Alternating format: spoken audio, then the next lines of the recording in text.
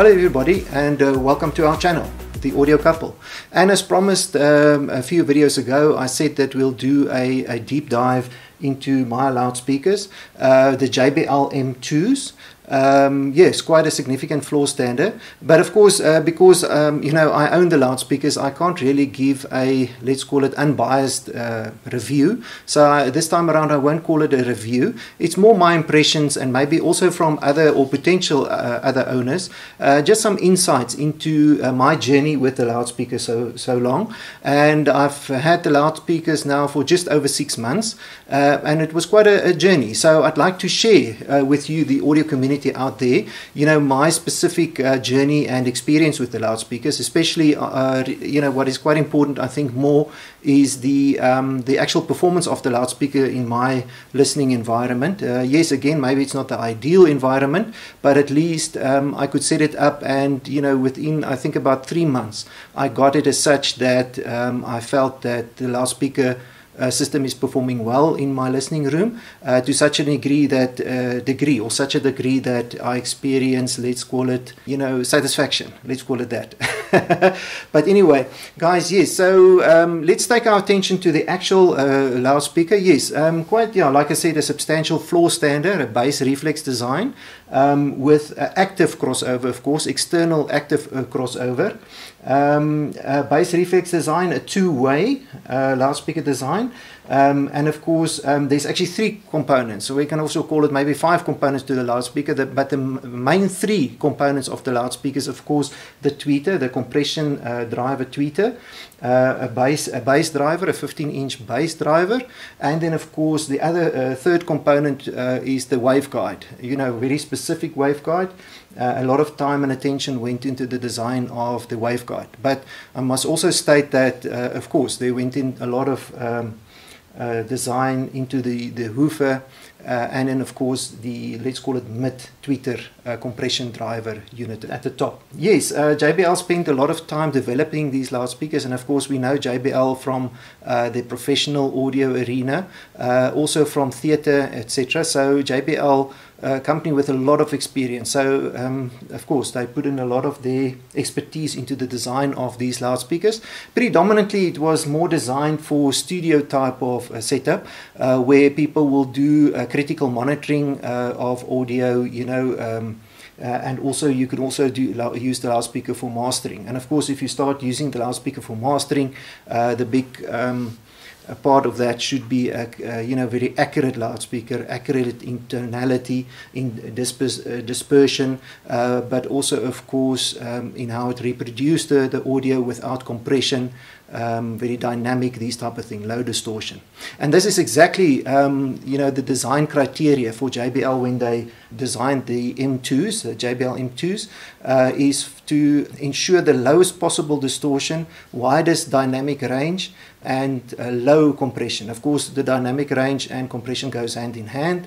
So looking from a dynamic perspective, yes, the loudspeakers are indeed very dynamic, but of course in a studio environment, typically you'll use the loudspeakers at the monitoring level of about 85 dB SPL. You know, even in my listening room, if we just use it you know, late at night to listen to some music, it is quite a full sound and very detailed. And this is what I actually like about the loudspeaker. But we'll come to the actual audio performance later in the review. I just want to now focus and take our attention back to the loudspeaker. Of course, I mentioned there's 3 main components. Of course, another component is the actual enclosure of the loudspeaker, where JBL also spent a lot of time on that. It's typically 1-inch MDF material to give it ruggedness and to ensure damping inside the cabinet, etc. And then of course we've got 2 ports that we can't see in this frame, but I'll share a picture with you as well. So it's dual ported, this bass reflex design. Then maybe another part that we can't see, there is some protection for the tweeter, a DC protection circuit in there. It's a high pass type of configuration, and it won't allow low frequencies to get to the mid-range tweeter compression driver. So now maybe if we talk more about the D2 driver, it's actually designated as the D2430 tweeter, and what makes it actually quite spectacular or extraordinary is that it's actually a dual diagram, dual coil compression driver. This specific design ensures that the tweeter has got very low distortion and of course a wide dynamic range and low compression. I think JBL is quite proud on this driver because they went a lot of time and effort into getting this driver just perfect.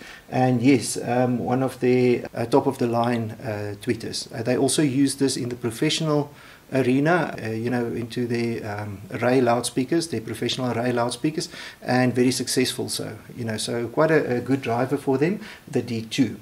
Yeah, guys, so if we take our attention to the woofer, it's a 15-inch woofer, proprietary design, of course, by JBL, and the model number is actually the 2216ND woofer, and the ND is because they're using neodymium magnets, and quite an interesting design. And if you look at the picture of the woofer, the overall construction, you'll notice it looks very modern or space age. Look, there's a number of reasons why they took made the design as such, but one of the main factors is that they tried to get rid of temperatures at the back of the voice coil and also around the magnet structure. So the aluminium construction around the voice coil is basically there to act as a heat sink to lower temperatures near the voice coil and also near the magnet, because neodymium is actually quite sensitive to temperature. But of course, in this case, it won't really be an issue. But just to make sure, the engineers from JBL designed the actual die-cast frame of the woofer as such that it gets rid of temperatures near the voice coil, etc. Then if we talk about maybe some other physical characteristics of the loudspeaker, it's about 1.256 meters in height. It's about just over 500 millimeters wide and about 356 millimeters deep.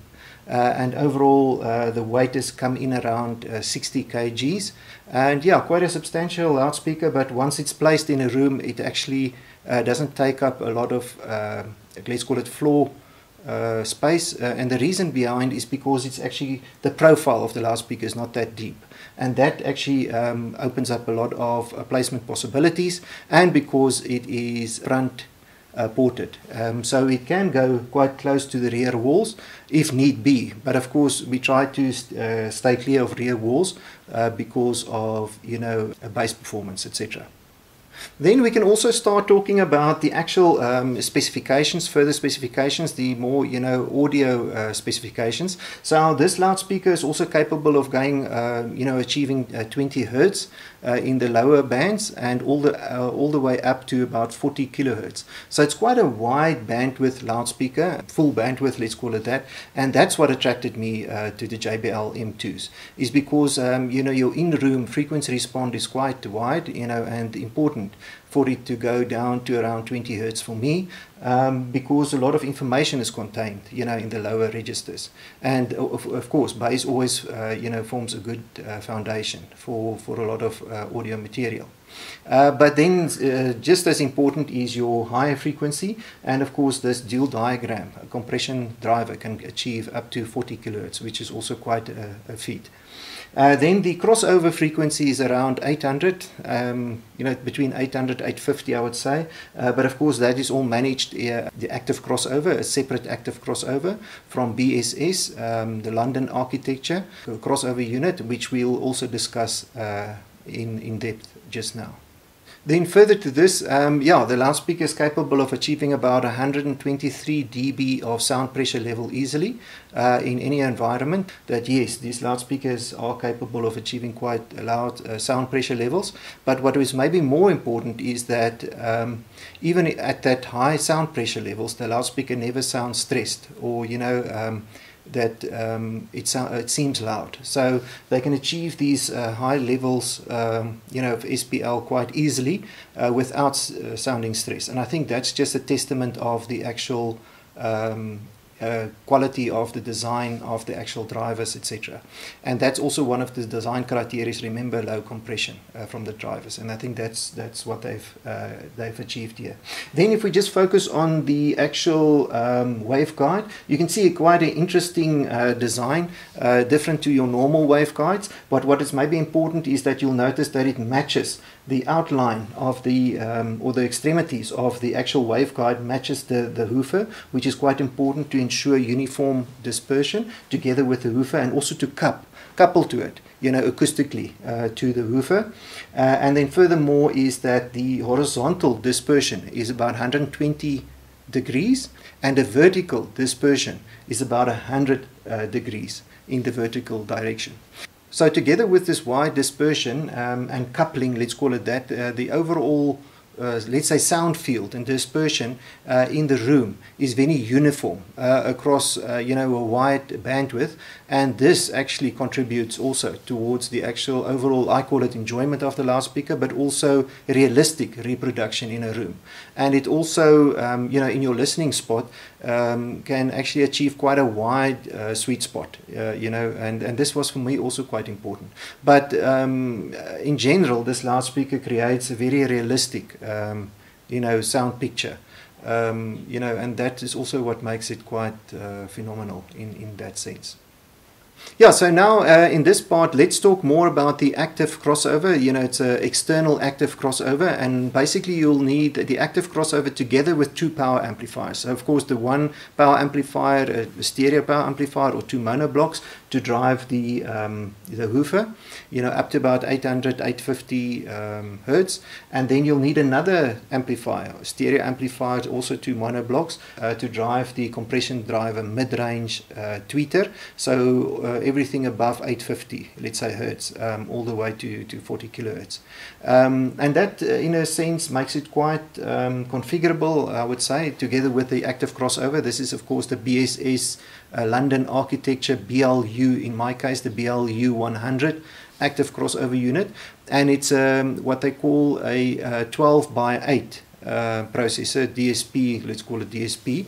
And the reason why they call it a 12 by 8 is it's actually got 12 inputs with 8 outputs. So in my case, I use 4 of the outputs. So of course, you know, left and right to drive the tweeter and bass.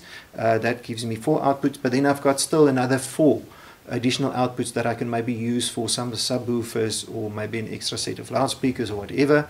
But I think you know, top of mind is basically additional subwoofers if you want to configure that on the active crossover. But in my case, I don't need the you know, further maybe subwoofers.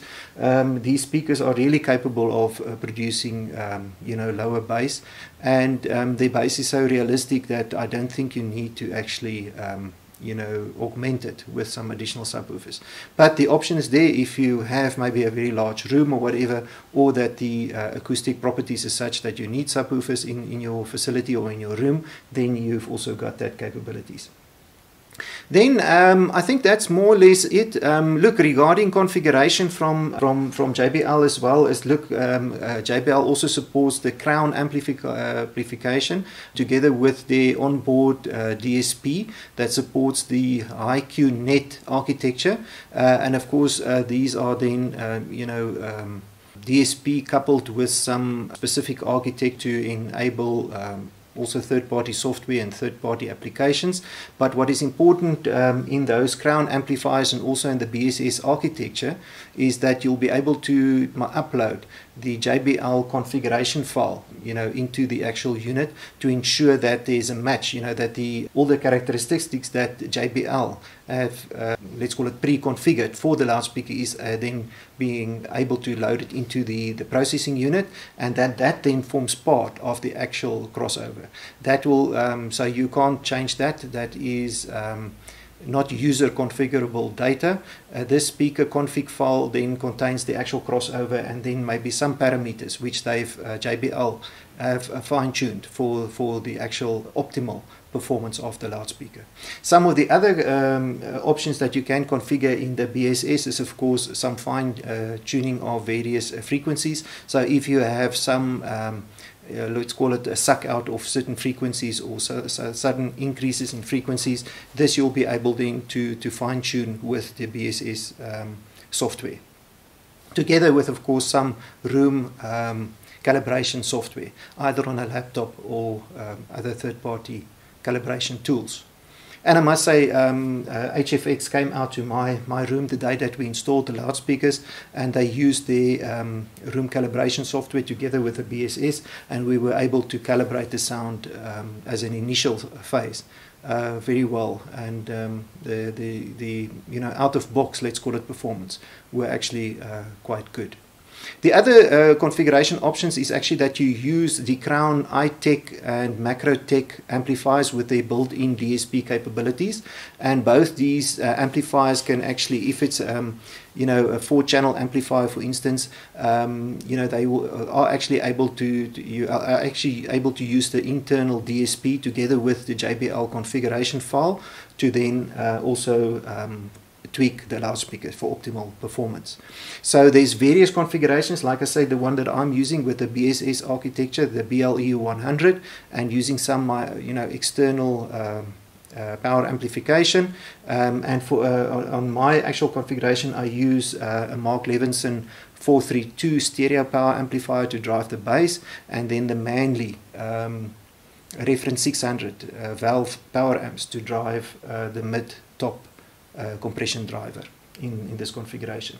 And I must say, excellent performance. There's nothing that I could ask more for.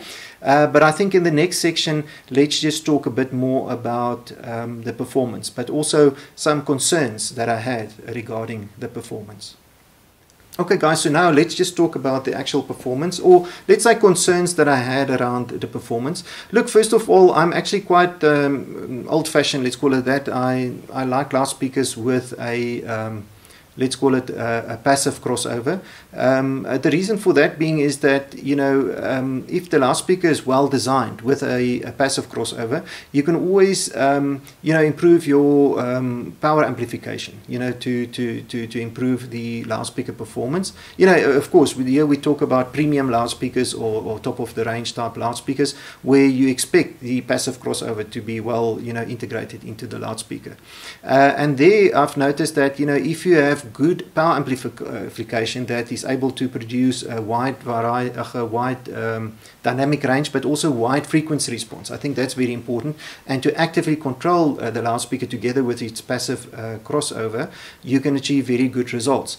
And here I talk about loudspeakers like the Dantec Sovereigns. Also, again, let's call it a let's say mastering type of loudspeaker. You can use it in studio setups where it's a very accurate loudspeaker, tonality, etc., and also low compression, these type of things. With the Dantecs, I've achieved very good results, and that's why my mindset was basically on a passive type of loudspeaker. This is my preference. In the active domain, yes, I think it's, if we talk a bit more about the active and the BSS capabilities, yes, it gave me a lot more flexibility, and I could really fine-tune the loudspeaker. So it's basically this active versus passive crossover situation or configuration for loudspeakers. And again, like I've mentioned, the Dantec, the Sovereigns, my previous loudspeakers, which I still have, I'm just using them in a different room. The results from them is actually quite astonishing. The accuracy, etc.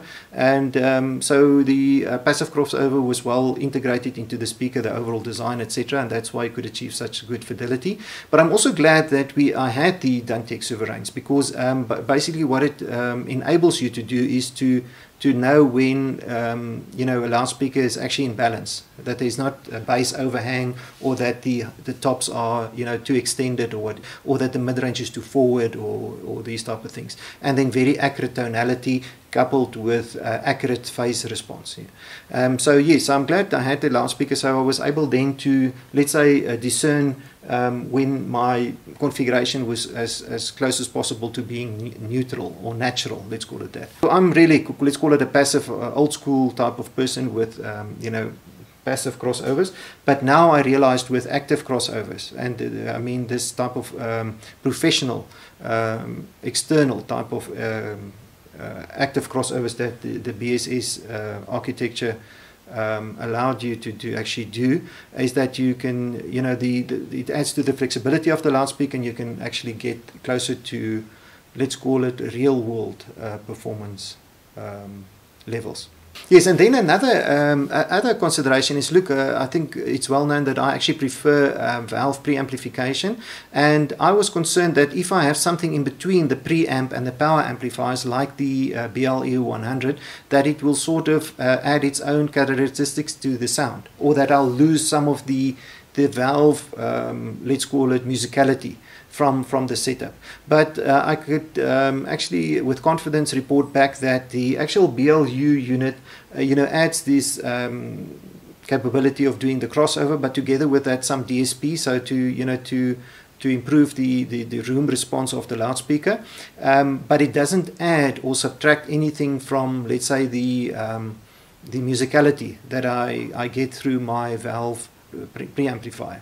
So look, I also, one of the first things that I did regarding the BLU 100, I had a look inside and I realized, oh, they're using op amps in the crossover, and I thought, oh, this performance robbing op amps, you know, a type of stigma that people connects to op amps, and so they use the 4580 op amp, which is quite a good op amp, and yeah, all that I can say is that I'm just glad that this configuration inside the BLU 100 unit and across, I think they use it across the series, all the BLU units, you know, is quite neutral in a sense, and it doesn't, you know, in my sense, let's say, add or subtract anything to the sound, especially coming then from the preamp.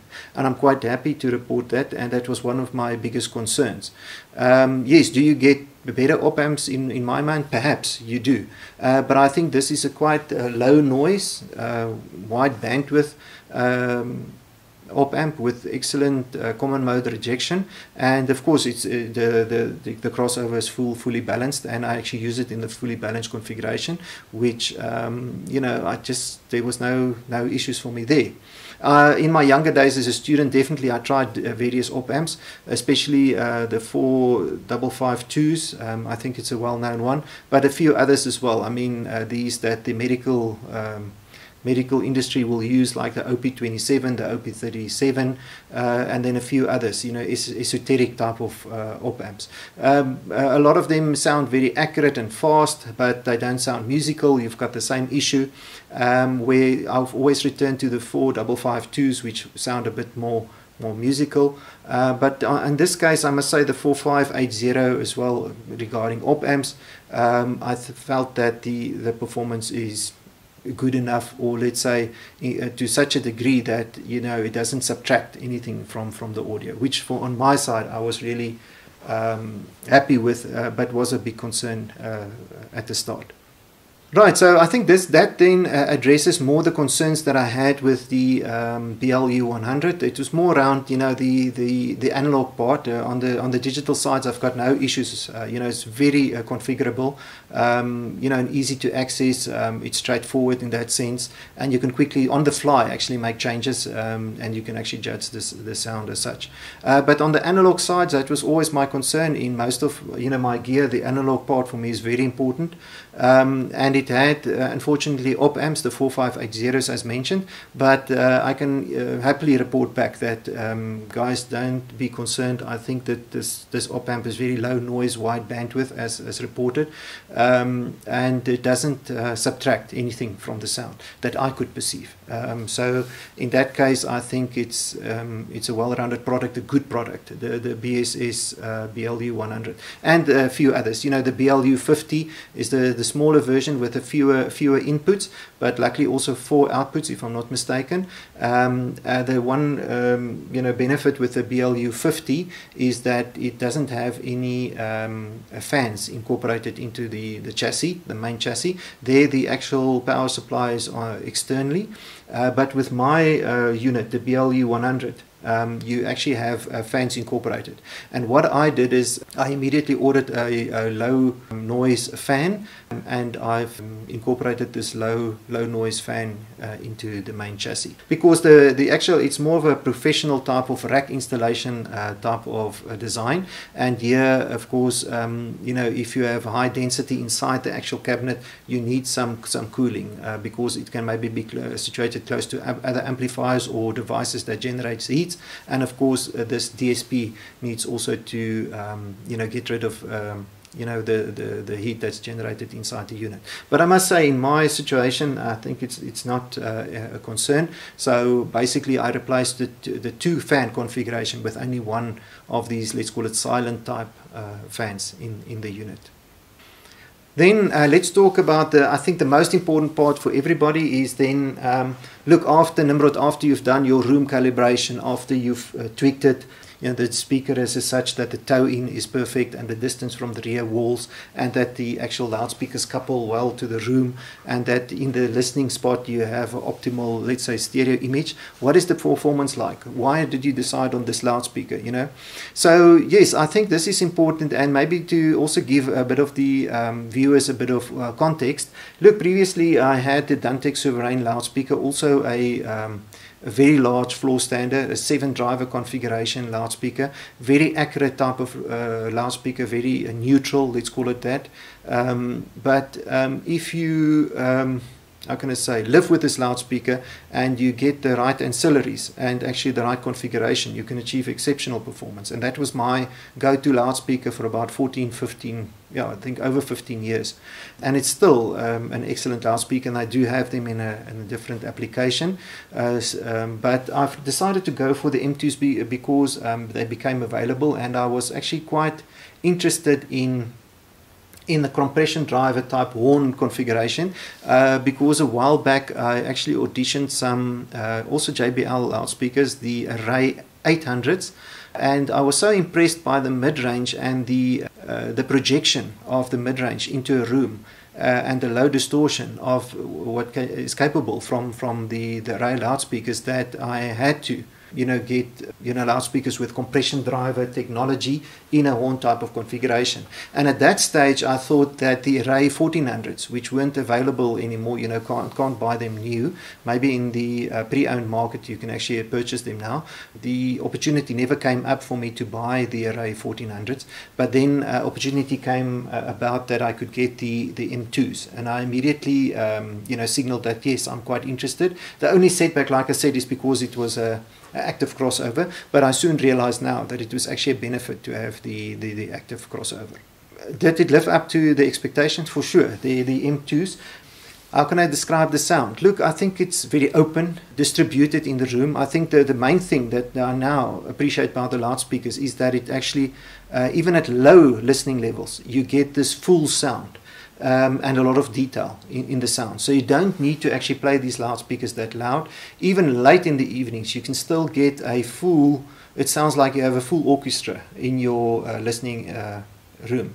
Even at low levels, you can discern a lot of detail, but it's still full and realistic, let's call it that, the sound reproduction from these loudspeakers. And then if you play them loud, like I've mentioned earlier, they basically go loud without any compression, or that they sound stressed.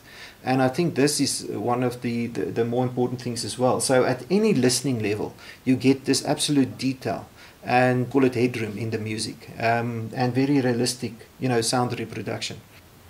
Yeah, and then further to that as well, a lot of people, when you have this type of configuration where you have a compression driver together with a woofer, the big thing is always that the efficiency on the compression driver is extremely high. So you have to have a woofer that can match the performance of the compression driver.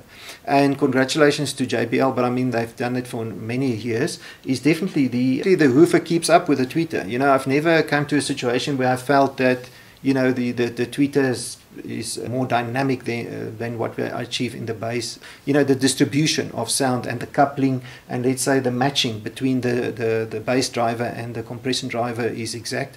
And I think that's partly due to the active crossover, but it's also because of the actual design of these drivers. You know, they're absolute high efficiency and high performance, and I can't say that the tweeter outperforms the woofer or that the woofer outperforms the tweeter. They're actually very much matched, and that even in the dispersion of the sound in the room, you get that same type of performance.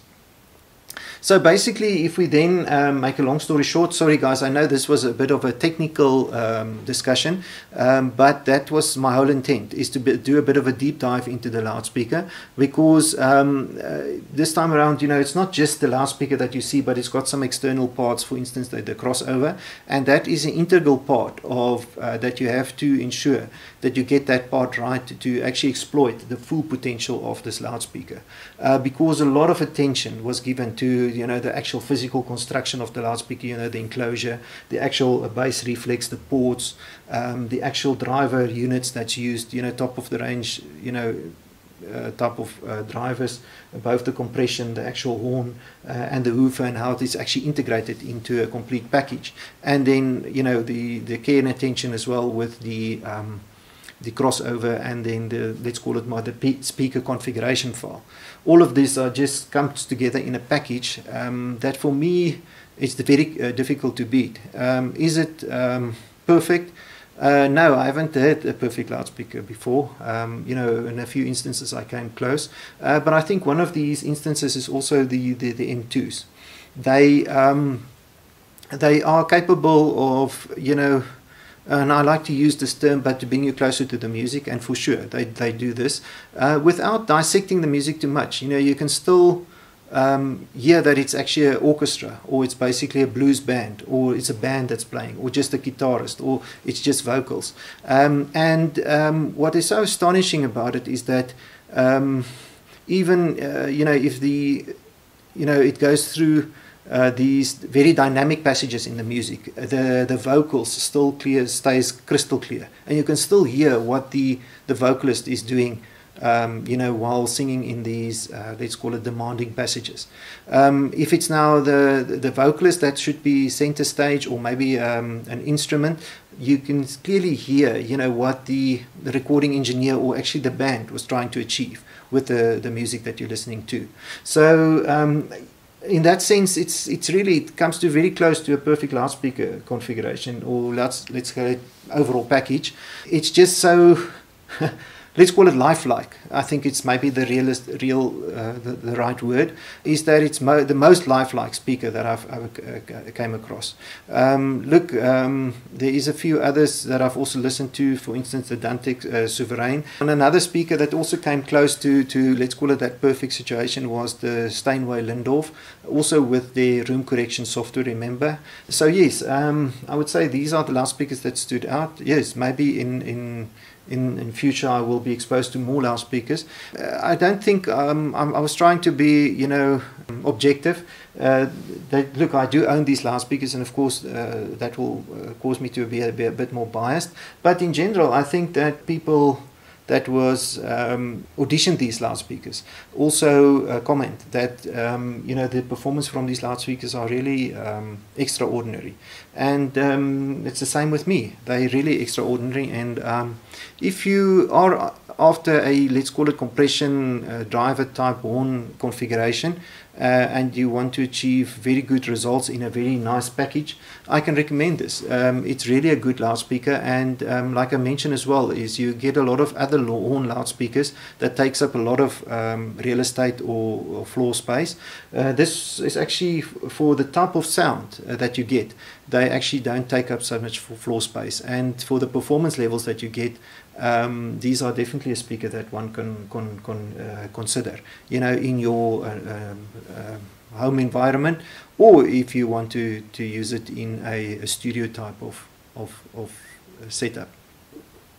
But guys, I think in general that's what I wanted to discuss with you as well, is just you know, give a good overall of the speaker, talk a bit more about the drivers. I think we can talk you know, for days about the actual design elements that went into the loudspeaker, or design considerations, and also about the finer details and other things that I've experienced. But you're welcome to engage with me on the channel, you know, send me some questions if you like, and we can take that up. Again, like any other loudspeaker, I think room placement is also important, and the one loudspeaker is slightly in the corner, but I've recently deployed some panels in my room to help with the absorption of the acoustic energy in that corner. The other thing that I also want to mention is I got a lot of people commenting to say, but Nimrod, we realized that you situated the loudspeaker you know, close to the wall, the side wall, and also towards the back wall. That actually forms a bit of a corner, and how can I actually you know, deploy it as such? But I also want to show people that, look, we're never really in the ideal acoustic environment, you know, even if we treat it, you know, there's always some, let's say, element that isn't maybe covered, or that is not ideal, and especially in the home environment. Look, we can't really treat everything, because you also, it's your living space, etc., and people needs to live in that area as well. And you know, I've got the same issue with the one loudspeaker that's very, let's call it, close to the wall, and it's basically because where I sit, I can't move the couch further towards the right hand side. Then it will abstract people from entering you know, certain areas of the living room.